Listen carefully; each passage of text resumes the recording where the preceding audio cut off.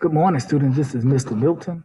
Hey, I wanted to show you all your rhythm randomizer that's on Power School. So if you go to rhythm randomizer, all right, and then you click on in the corner, you want to make sure you do only one measure.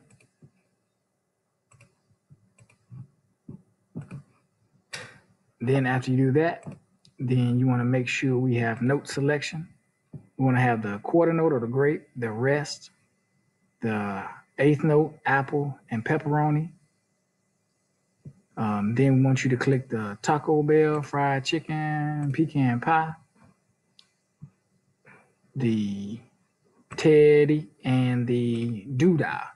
All right. And what I want you to do is after you do that, then you're going to go through 10 examples. You're going to start Loom and share your screen and go through 10 examples. So again, this will be number one, grape, fried chicken. All right. Then you go to number two, apple, pecan pie, doodah, apple.